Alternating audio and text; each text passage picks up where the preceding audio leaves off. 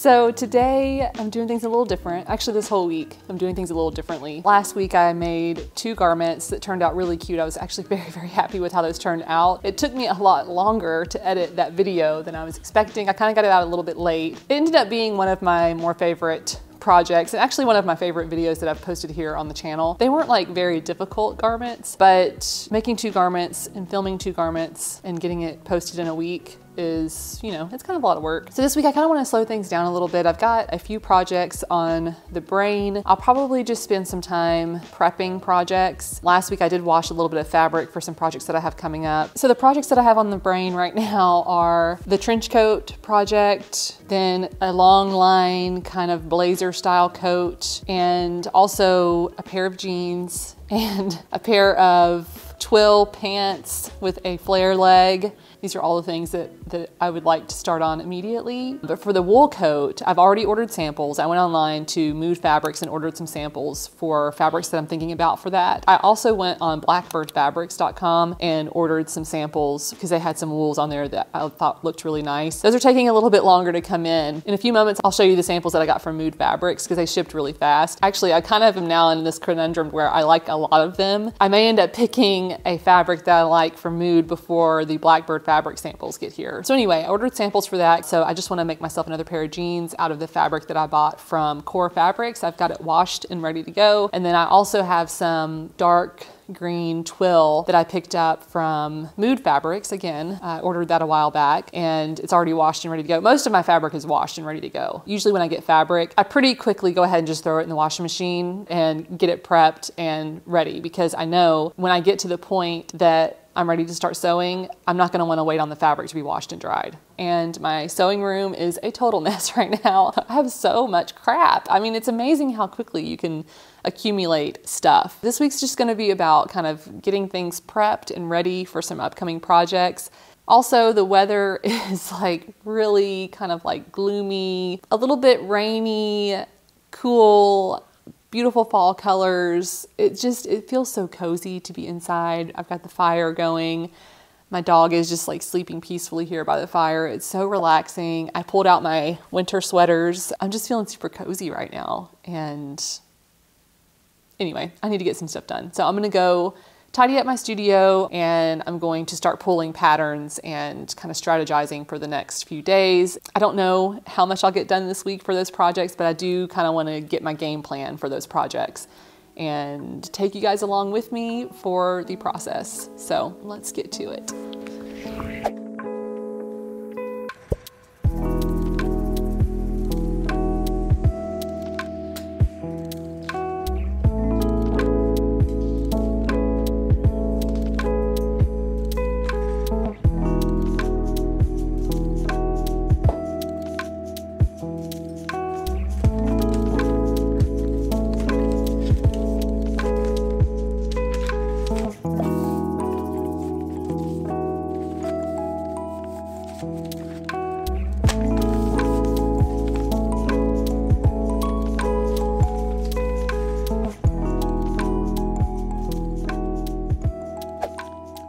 Okay, so I will show you some of the samples that I got from Mood Fabrics, and these are samples that I got for different types of wool so that I could kind of decide what I wanted to make this wool coat out of. I think it's always a good idea to order samples for the more expensive projects that you plan to be doing. For a coat, you're usually going to have to purchase about 3 or more yards of fabric. So the fabric samples on Mood range in price from about $1.50 to about $3, depending on the type of fabric. So it's a pretty low investment up front if you are unsure about the type of fabric that you want, if it's a fabric you've never worked with. When it comes to things like a wool coat, I always order samples first, and that way I make sure that I know what I'm getting before I drop a bunch of bucks on some expensive fabric. I ended up getting about 1, 2, 3, 4, 5, 6, 7, 8, 9 different samples. Anyhow, I will share with you now what I got. I saw a couple of coats recently that were in this kind of like dark hunter army green color that I really liked. So I did pick up this sample. This is the Alberini Italian Forest Wool Cashmere Coating. It doesn't have the prices on these, but I think this was one of the more expensive ones. But it's just a really nice deep green. Mood Fabrics has a review system that lets customers share photos of their projects. A couple of the photos that I saw, it looked a little bit more like a Kelly green, and I was like, let me just order it, because the sample photo that Mood provided was definitely closer to this. And it's reading actually even more green on the camera than it does in real life. The samples that I saw, photos of people's finished garments, looked a lot more kind of brighter green, which I didn't necessarily want. So I really like this one. I'm gonna put that in the maybe pile. So in the kind of camel beigey category, this was kind of the color that I was originally thinking for like a camel colored coat. And I really like this. However, I do have a vintage coat that I thrifted a couple of winters ago that is beautiful, and I have worn it a little bit. It does need to go to the cleaners. I actually have not cleaned it since I got it from the thrift store. I don't know what that says about me, but it needs to go to the cleaners, and I need to replace the lining in that. But it's a really great coat, and actually, this is so similar to that, I feel like maybe I shouldn't make another coat that's almost identical to one that I have already. And this is also the same Alberini Italian wool cashmere coating, and the color on this one is brown. So yeah, I'm gonna put that one in the no pile, because I don't think I need to make another coat that looks like the one I already have. Then I also found this color. So this is a different brand of fabric. It is the Carafe and Beige Heathered Brushed Wool Twill Double. So this one actually is a little bit thicker. I'm not sure of the exact terminology, but it's basically like a double cloth. So it's kind of got the same finish on both sides, I believe. Yeah. And this one is actually a really nice heathered brown color. I think this would be actually really pretty as a coat. I do kind of like that, but I don't like it as much as the green. So I think I'm gonna put that in the no pile. The next one, yep, this is the same as this brown one, but it's a gray, and it is gray. I'm sorry, I'm like having to read it like this. It is so dark in here right now. I don't know if you can tell. Hopefully this camera is picking up enough light. I also don't have my glasses on. This is the Gray and Beige Heathered Brushed Wool Twill Double. And again, this is nice and thick. It's got a lot of length on it, but it's just a really nice gray color. I actually really like this, and a while back, a coat that I saw that I loved, it's a pattern by, oh my gosh, I can't think of it's a London-based independent pattern company. If I think about it, I'll put it on the screen here so you can know which one I'm talking about. But they have a coat pattern, I think it's called the Rumana coat, and one of the samples that they sewed on the website is in a gray wool that looks a lot like this, and it is beautiful. And I was actually thinking about that pattern today, because I was like, ooh, maybe I could use that pattern. So I don't know. So I'm gonna put this in the maybe pile. I also came across two samples of fabrics that have these sort of like multicolor, sort of, you know, tweedy kind of feel to them. And this one is the famous NYC designer, Italian Walnut and Cannoli Cream is the name of this one. And I really like this. I thought it was just really cool. It kind of has a vintage feel to it.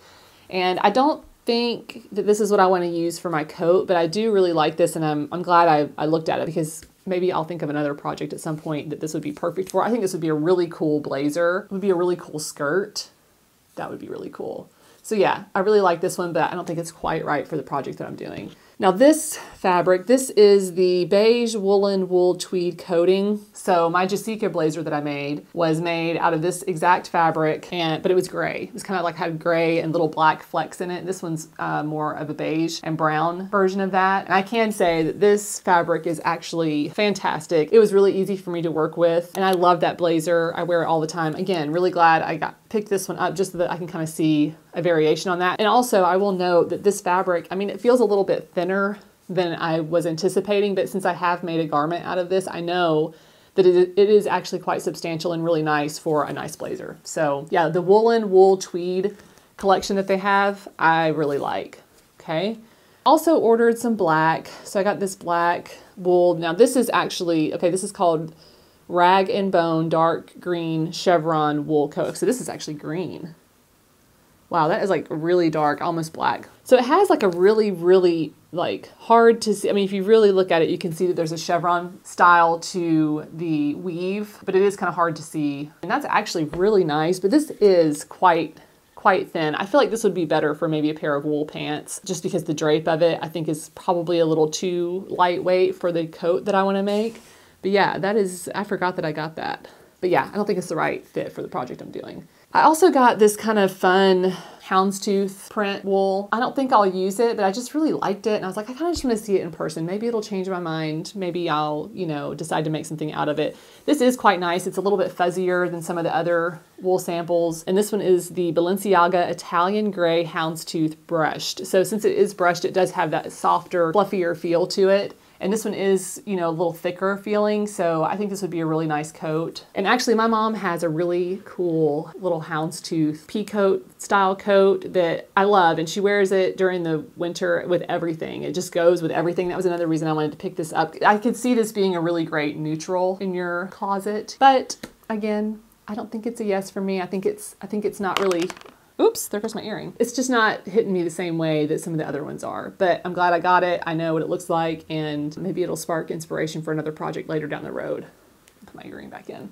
And then last, I got this black wool. So this is also the Alberini Italian black wool cashmere coating. So I got 3 samples of that Alberini Italian wool cashmere coating. I thought this could be nice for a black blazer. Back in my fall wardrobe planning video, I was talking about how I wanted to add a black blazer. Now for the, oh, okay, that's my mom calling, so I will have to cut this short. Let's see, this thing is just giving me a lot of trouble. Let's see how that works. Okay, test. I wanted to go over some of the patterns that I plan to use for the different projects that I have coming up. For both the trench coat and the wool coat, originally I was putting a lot of pressure on myself to draft those from scratch. And I kind of don't feel like drafting them from scratch. I kind of want to keep it a little more simple with those, just because whenever I'm developing a new pattern from scratch, it just takes me forever. And I make a lot of muslins, and I'm kind of getting down to the wire, especially with the trench coat. I feel like I have a sort of limited window of time to make that and actually wear it before it gets really cold. And also, I just don't feel like drafting it. I want to keep it really simple for myself and use the resources that I already have so that I can focus on the detailing, because especially when making outerwear and coats and jackets, there are a lot of special techniques and detailing that go into those types of garments. And I really love that part of it, and I really want to focus on those parts of those 2 garments more than I have the desire to draft a pattern completely from scratch for those. So I decided to take the pressure off myself, the totally self-inflicted pressure that I was putting on myself. Also, I was starting to lose enthusiasm for the trench coat, and it finally occurred to me that I actually don't love the style of a traditional trench coat. What I was really looking for out of a trench coat project was a lighter weight jacket that would carry me through some of the transitional seasons, like late spring and late fall. When I was doing the styling for last week's video for those 2 mesh shirts, I tried them on with this corduroy blazer that I thrifted last winter, and I really was reminded of how much I love that jacket. And I really love the style of that jacket. I love the shape of the lapels, and I like how it's semi-fitted. And I started finding images on Pinterest that were similar to that style up top, but just a little bit longer. So they were still kind of the trench length, but they weren't kind of in that traditional loose fit trench style. I think also when I first started pinning images for that trench coat, I was pretty heavily influenced by some of the trench coats that have been trending in a lot of the fashion marketing lately, the sort of oversized silhouettes. And while those are very beautiful, they're just not my style. I know I'm not gonna wear something like that. So I have decided to copy the blazer that I have and make myself a pattern and just make it longer and turn it into a fitted, a little bit vintage inspired long line trench coat that's not a traditional trench coat but has a nice wide lapel, because I love a nice wide lapel, and I think that that's one of the things I love about that blazer. So that's the plan for that, and I'm going to use the fabric that I had originally planned to use for the kind of traditional trench coat style, and I'll just make that a lined lightweight jacket. And similarly for the long wool coat that I wanted to make, you know, I was putting a lot of pressure on myself to draft that from scratch as well, but then I thought, you know, I have all of these vintage patterns that I thrifted, you know, a couple of years back. I found the mother load of vintage patterns at the thrift store for like 50 cents a piece. I bought a bunch of them, and I have been trying to kind of work through some of those patterns. I think that's just really cool to use some of these vintage patterns, and they're a lot of fun. I found some really fun styles, and so I found this pattern. This is McCall's 6813. I don't even know if you can still find this. You might be able to find it on like Etsy or eBay, but this is basically just a jacket, a skirt, and a shirt, you know, a 3-piece separates set. I really like the jacket, and so I think I'm going to start with that. So I may kind of adjust the collar a little bit, depending on how it looks when I muslin it. This also has a patch pocket right here on this one. I probably will do a welt pocket on that, just because I think welt pockets just look so nice and so much more tailored and finished. But yeah, I think this pattern is going to be great for what I want and pretty close to what I want. Now, one thing to note about this pattern, it is quite old, especially the older patterns that they have are not very size inclusive. I have what would be considered more of a straight size body. I'm at the very, very top of their size range, and actually my hip circumference is outside of the top size on this pattern. So this pattern goes up to a size 18, and the hip circumference for that size is 42 inches. Mine is about 43 inches, I think, right now. It's pretty close. It'll be easy for me to grade that, but that'll be something that I can kind of talk a little bit more about when I make this coat. You know, talk a little bit about using a vintage pattern and grading a pattern and even sizing up a pattern if you need to do that, because they are not really very size inclusive at all. But they're still cool. I mean, they're still cool designs. And I mean, I can't resist when I go to the thrift store and I see really cool patterns, I gotta snatch them up. And then for the two pairs of pants that I wanna make, the jeans and then the twill pants, I'm just gonna use the jeans pattern that I drafted, you know, several months ago when I copied my Levi's jeans, that Levi's dupe pattern that I did. That pattern has been well used so far, and I know it's gonna be one that I continue to go back to. I love how that pattern turned out. So I'm gonna use that for the jeans. I'm also gonna use it for the twill pants. And for the jeans, I'm just going to use the pattern as it is and just lengthen it. For the twill pants, I'm actually going to modify the pattern so that it has darts in the back instead of a yoke. So I think what I would like to do today is actually pull out the jeans pattern and go ahead and make that adjustment to the back yoke for the twill pants that I plan to make, and just draft a new back leg. And actually I'll draft a new front leg because it won't have the pocket cut out of it. So I may go ahead and do that today. So yeah, I think I'm gonna do that right now.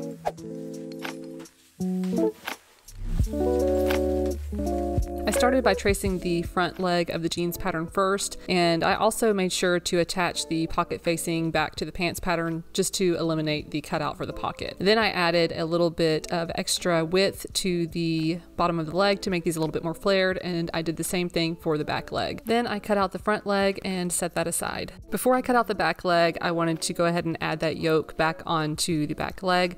So at the top of the back leg, I just marked a line that was 5/8 inch down from the top, and that would be representative of the seam allowance. Then I found the same seam line on the yoke, lined it up with the seam line that I marked at the top of the pants leg, and first traced one side where it aligns with the center back and marked the center of that yoke where the dart would be. Then I pivoted this so that it aligned with the side seam and did the same thing, marking that location where the dart would be. Doing this will leave a gap where the top of the dart meets the waistline, and now I can go in and draw in the dart. And that completes the back leg of the pants pattern. Once I get both legs cut out, I just want to walk the pattern to make sure that the inseam and the side seams match up. So I've got the back leg laid here on my table. I'm just aligning the inseam with the front leg, and here it matches pretty much perfectly. Then I will do the same thing for the side seam, and here you can see that the front leg kind of comes in a little bit more at the knee, so I'm just marking that on the back leg, and I will trim that off so that it matches up nicely when I go to sew the pattern together. I also want to make sure that I mark my grain lines and all of the other pattern information on both pieces. After I finished drafting the pants, I was still feeling kind of energetic, so I decided to tackle this blazer. I laid the blazer on my table and just took a few moments to really study the jacket and try to understand all of the different pattern pieces that make up this little coat.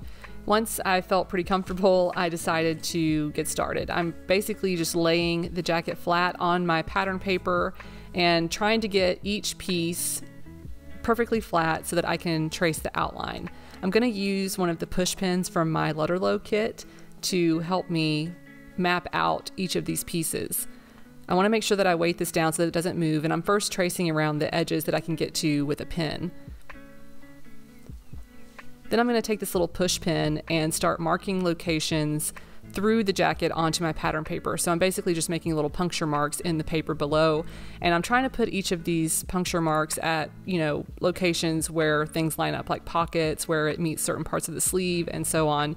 And I found that it actually helps to punch several holes in each spot so that I kind of have a little cluster of holes that makes it easier to see the holes. So here you can see kind of faintly, each of those little puncture marks. And the areas where I put several, it's just easier to see those. Then I just went around and connected the dots to trace each of the pattern pieces.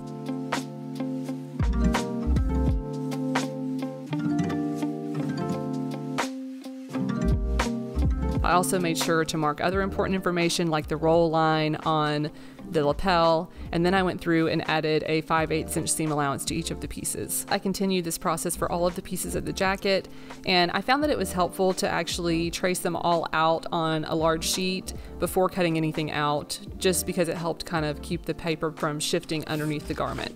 And I really enjoyed the process of tracing this blazer. It was very, I don't know, it was very therapeutic to trace it all out and then to see all of these pretty little pattern pieces when I was finished. Okay, I'm very pleased with how this week went. I mostly feel like I need to share finished projects and show you something from beginning to end and like package it all really nicely and neatly into a 20 to 30 minute video. This week, I really wanted to experiment with slowing things down, taking my time, and I think that that really helped also with my enthusiasm and energy and stamina for these projects. I've mentioned in previous videos the importance of taking breaks and slowing things down. I think that is especially important for myself. I, have mentioned before that I used to have a small handmade business where I was making products to sell. I was sewing products and, I got so burned out doing that. I was always trying to find a way to speed up the process of making multiple items. I was doing a lot of repetitive sewing, and I did that for several years and kind of learned over the years that that is just not something that really feeds my soul. And that is why I ended up switching gears. And, it's also kind of how I discovered garment sewing. I wanted to find projects that were just for me, where I could slow down and enjoy the process of actually creating something as opposed to trying to quickly pump out products to sell. And I have found that garment sewing is very rewarding for me for that reason, because I am able to slow down and really focus on the technique and the details. I feel like I did also kind of cover a more realistic way of working through projects for myself. I do like to kind of switch things up. If I'm working on something for too long, I start to kind of lose enthusiasm for it and, my stamina starts to wane a little bit. So I think doing it this way definitely keeps me excited about the projects. And it is safe to say that I have a renewed enthusiasm for this trench coat project. All in all, it probably took me like an hour to an hour and a half to copy all the pieces for that. It went really quickly. It was actually kind of fun to do it that way. It was a nice way to kind of switch up the drafting process. I think my first step next week is going to be to make a muslin of that and just make sure that it fits as I'm expecting it to. So we'll see. I'll kind of go through that whole process next week, most likely. I think I could probably do a muslin in a day. If after that, I feel like I want to kind of step away from it for a bit and work on something else, maybe I'll go ahead and work on the 2 pairs of pants that I have. As far as the wool coat, I still haven't decided if I'm going to go with the dark kind of army green color or if I'm going to go with that gray. I'm going to sleep on it a little bit, but I'll probably will order fabric very soon for that project. And of course, I will share the entire process here with you guys on constructing all of these projects. So we'll just kind of see how it goes. I hope you guys enjoyed today's video. If you did enjoy this video and you would like to see more from me, please be sure to subscribe and hit that little bell icon. That way you'll be notified when I release new videos in the future. Okay, I think that is all I have for you today. I will see you in the next video. Bye.